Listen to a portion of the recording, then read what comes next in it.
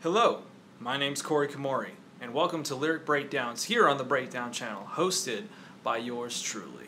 Let's get on with our discussion, our analysis of the hit song Chop Suey by System of a Down, released on their 2001 album Toxicity. System of a Down was one of the biggest bands to burst onto the nu metal scene in the late 90s and early 2000s, and they were a band that were not afraid to inject their music with the influences of different genres. So at times they had that traditional metal sound, at other times they incorporated pop elements into their songs. They also at times incorporated traditional Armenian sounds from their Armenian culture into their music, as well as some hints of polka here and there. So they were a band that were able to transcend genres, and a band that was able to resonate with so many people from different walks of life. And when talking about Toxicity, it is impossible to not mention Chop Suey. Still to this day, Chop Suey is easily one of System of a Down's biggest songs that they've ever released. This song has so many movements in it. The verses are very fast and driving. They have this kinetic energy to them. And the choruses are quiet and somber, and there's a lot of emotion that has been invested in those sections. And then the finale of this song opens the song up to this epic crescendo. So jumping straight into the song lyrically, we hear the words, "Wake up, grab a brush and put on a little makeup. Hide the scars that fade away the shake-up. Why'd you leave the keys up on the table? Here you go, create another fable. You wanted to." So right out the gate, what this section of the song tells me about the story that is being told here is that this song is about an individual who puts on a mask, puts on a facade in order to go about their day-to-day life. And the way that these lyrics are delivered vocally gives you the kind of sensation that it's almost like they're a checklist of things that this person does to start off their day. 1, wake up. 2, grab a brush and put on a little bit of makeup. 3, hide the scars that fade away the shake-up. 4, why'd you leave the keys up on the table? And so on and so forth. So the vocals really drive home the idea that this is this person's everyday life. This is the monotony that they go through. These are the struggles that they go through. Moving on into the chorus of the song, we hear the lyrics, "I don't think you trust in my self-righteous suicide.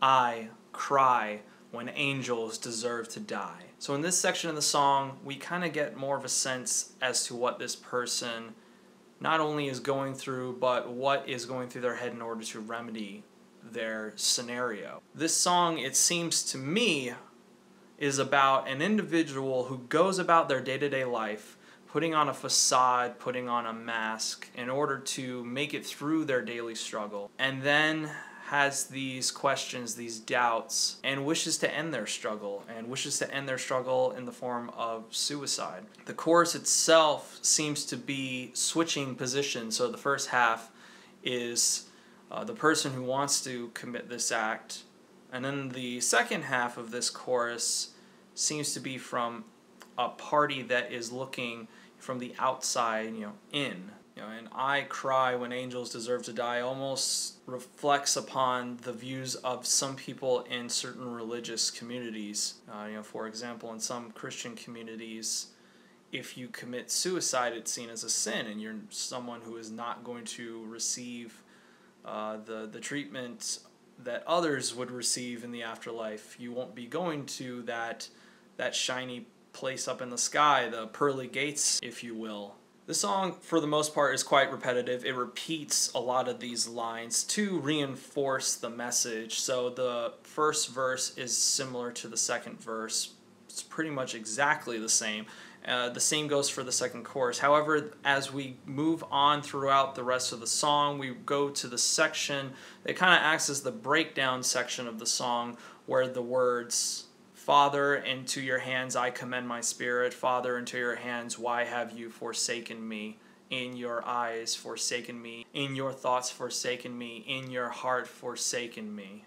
This section, I feel, reinforces my belief that this song is about suicide as a whole, and about those who go through it, and the different aspects and factors of suicide. In this particular line, we are again thrust into the perspective of the person contemplating suicide or the person committing suicide. A lot of people that contemplate suicide feel hopeless, and they look up towards the sky and think that, you know, there's nothing up there, there's nothing that really wants to help guide me along in this world. And this idea is definitely reinforced in this section of the song. This section is literally a cry for help, looking up and saying, you know, why have you forsaken me? Why have you left people in this world down here to rot and suffer in some scenarios? And in this case, it can be taken from that direction, but it can also be taken from the other direction of this person has already committed suicide and they're already in the afterlife, and then they cannot be accepted into heaven due to what their religious beliefs were, or what the religious beliefs of their family were. Now, I by no means am a religious person, and I don't personally believe that whether you commit suicide or not has anything to do with where you go when you die. However, that's another discussion for another video. But for me, this song definitely seems like it is a song that tackles the issue of suicide and the issue of suicide from many different perspectives, from the perspective of those who are directly going through it, through the perspective of the people that are associated with that person and are, in essence, experiencing this thing with that person. And then it is also a song that tackles this subject from the perspective of, you know, the omniscient, the religious, possibly the all-powerful. So you see suicide from all three of these different perspectives, and it gives you a three-dimensional look of this particular issue, of this particular act. But what do you guys think? Did I leave anything out? Is there anything that I should have added to this discussion?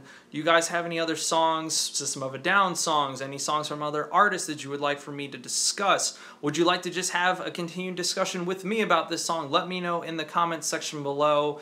And thank you again, as always. If you like what you've seen here, please hit subscribe, and I shall see you guys next time.